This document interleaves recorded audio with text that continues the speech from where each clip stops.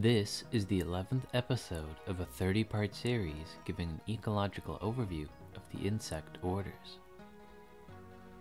This episode will be looking at mantises in the order Mantodea, a remarkably fascinating and beautiful order, and the second in the series in which every single individual has a predatory nature. The first was dragonflies.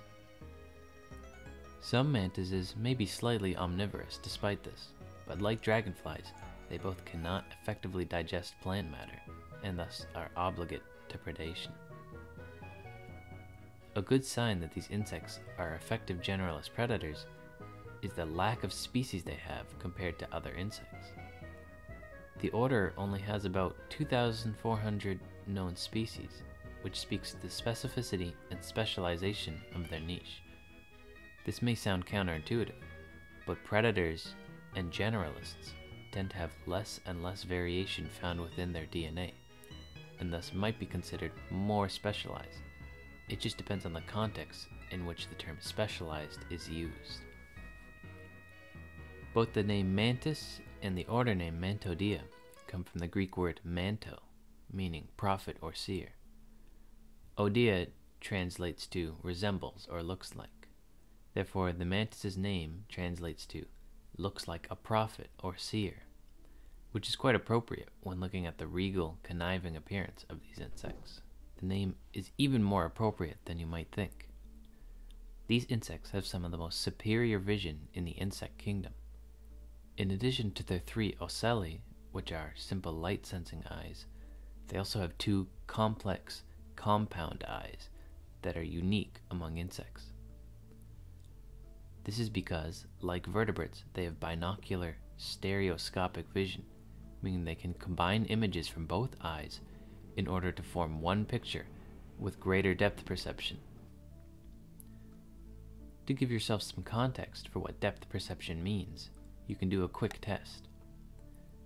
In each hand, hold one finger in front of yourself at 2 separate distances. Look at them with both eyes. Now, shut one eye and notice how even though you know which one is farther away, visually it's harder to tell which one it is because you are no longer using your stereoscopic depth perception.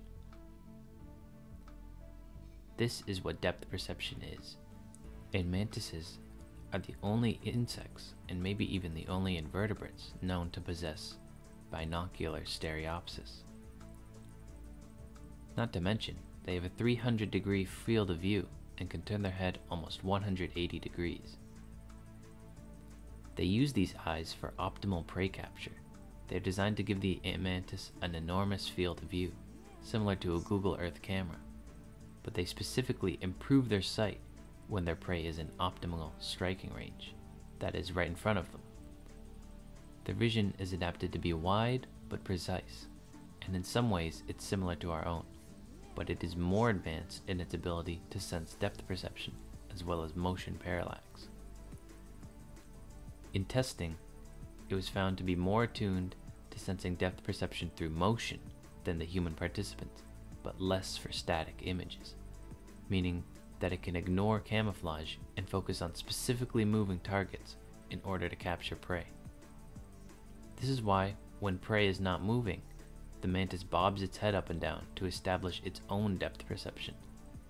In short, their vision is not quite as good as ours, but is refined from ours for the purpose of effective prey capture through precision strikes. And so even though it is superior among invertebrates, it's still very specific to the tasks the mantis performs.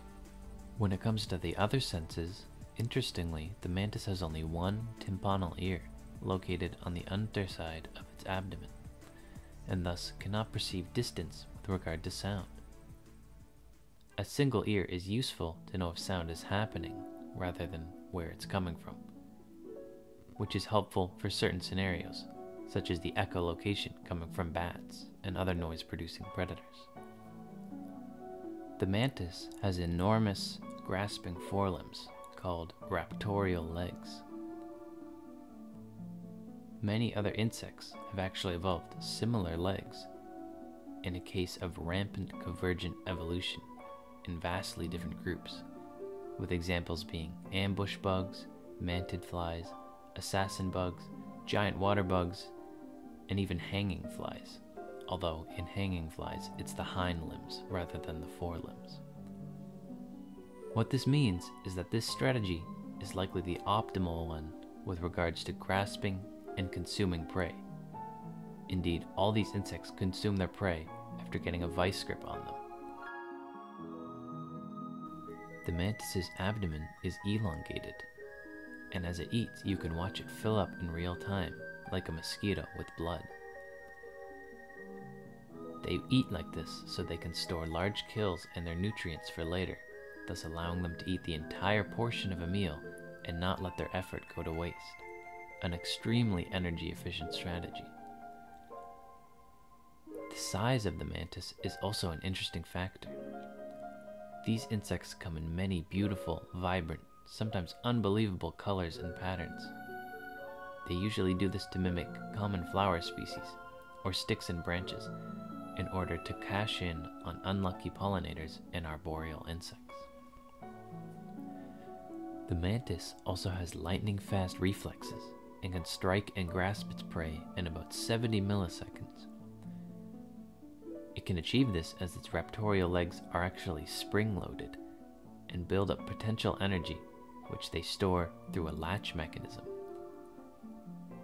Once this latch releases, the legs shoot out at incredible speed, in a similar way to a chameleon's tongue, or a leafhopper's jump. Basically, mantises have optimized a generalist sit-and-wait predator niche early on, in such a way that they can go after prey at larger and larger sizes. Indeed, some of these bugs even hunt small rodents and birds. With regards to habitat, because mantises rely on daytime and camouflage for their hunting prowess, they are typically found within environments of dense vegetation and abundant sunlight. They are surprisingly well adapted for urban environments because they require many optimal hiding places along with effective hunting locations. Mantises adore gardens and other serene, human-made environments for their abundance of prey and curated plant selection. Listed are some of the habitats that mantises enjoy. The mantis is preyed upon by many vertebrates and a few invertebrate specialists, especially wasps.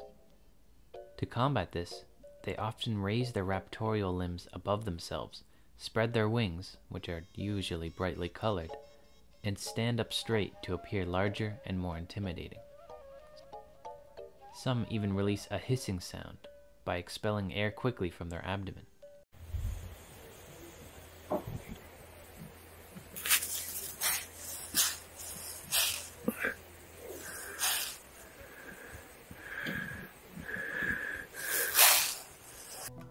In addition, similarly to stick insects, mantises often rock back and forth, similar to a leaf, to better facilitate camouflage. Although this could also be just to increase their depth perception, as stated earlier. Mantises are popular symbols across various cultures due to their striking appearance, an intuitive genteel hunting strategy.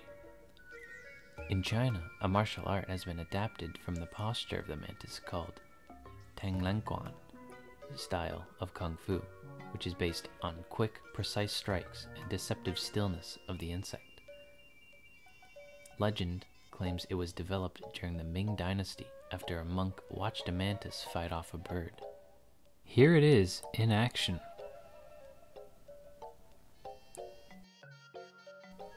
Wow! With regard to reproduction, mantises typically only live for about a year, and in colder climates they lay their eggs just before winter, as the adults all die off. Then spring comes around and the eggs will hatch, beginning the next generation. Mantises belong to the insect infraorder Dictyoptera, which includes cockroaches as well. They are related to this group because they have a short ovipositor and lay an ootheca, which is something of a protective, disjointed, reproduction strategy, almost like a stationary incubator. Cockroaches lay an entire egg case, but mantises instead lay a foamy substance which hardens and then builds their ootheca from scratch. They will then lay their eggs inside it, thus starting the next generation. This disjointed reproduction is important as mantises are not social animals in the slightest. They often eat their mates after fertilization, and they would happily eat their own young, and often do. You may ask yourself, why does the mantis often eat her suitors? Well, it may sound brutal, but in doing so, she is helping the next generation. She is both keeping herself well fed, along with giving essential nutrients to her offspring. A female will often only mate once per clutch of eggs, and so males are of no use to her for quite some time after the fact. There is much nuance and romance with regards to Mantis's mating strategy, or lack thereof, and I would not do it justice explaining in just this video. But overall, I will say that the sexual cannibalism is beneficial to the females in this order, in several fun and interesting ways. So, why are mantises among the largest insects that are also dedicated apex predators? Clearly, their strategy has proven successful, despite their similarity to many other insects.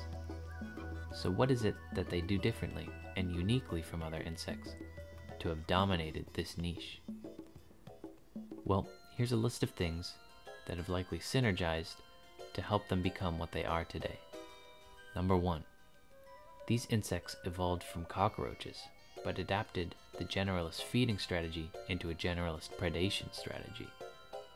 Other insects would have needed to evolve away from being more specialized in diet, but the head start mantises had helped them, because they've had more time to adapt and refine the niche that many other insects occupy. Number 2.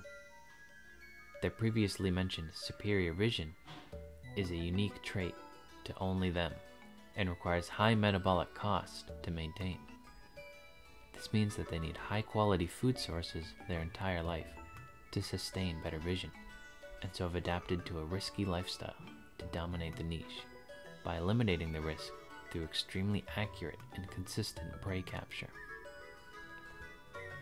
Number 3.